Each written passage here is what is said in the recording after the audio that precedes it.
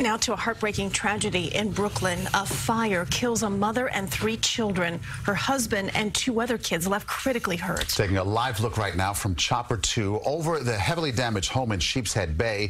CBS 2's Jessica Borg is on the ground force there right now. Jessica.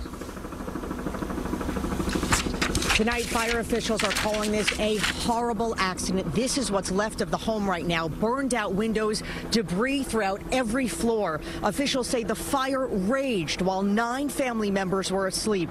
Some escaped, others didn't have a chance.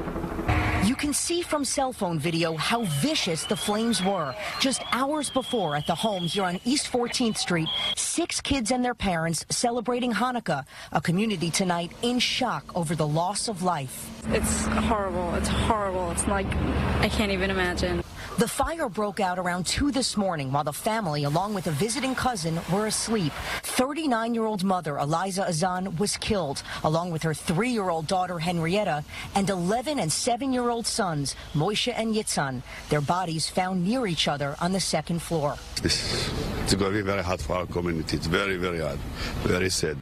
The 2 youngest survivors walking away with only minor injuries. The smaller boy overwhelmed with tears and inconsolable. Officials say some of the family escaped through a side door. A teenage son and daughter remain in critical condition, along with their father, who tried desperately to rescue his kids. He was severely burned. He tried to get back in to save the rest of his family.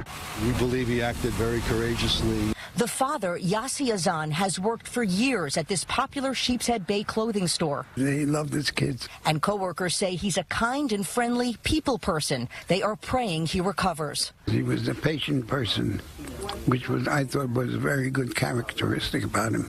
Fire crews arrived at the scene within 3 minutes of a neighbor's 911 call, but the house was already engulfed. Investigators confirming tonight the cause of the tragic fire was an unattended menorah with candles left burning. It's prudent to use this opportunity to remind everybody not to leave candles unattended, no matter what religion you are, no matter what holiday you celebrate.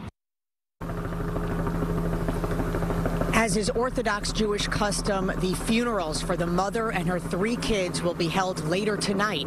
They will be buried in Israel. We are live tonight in Sheepshead Bay, Brooklyn. Jessica Borg, CBS 2 News.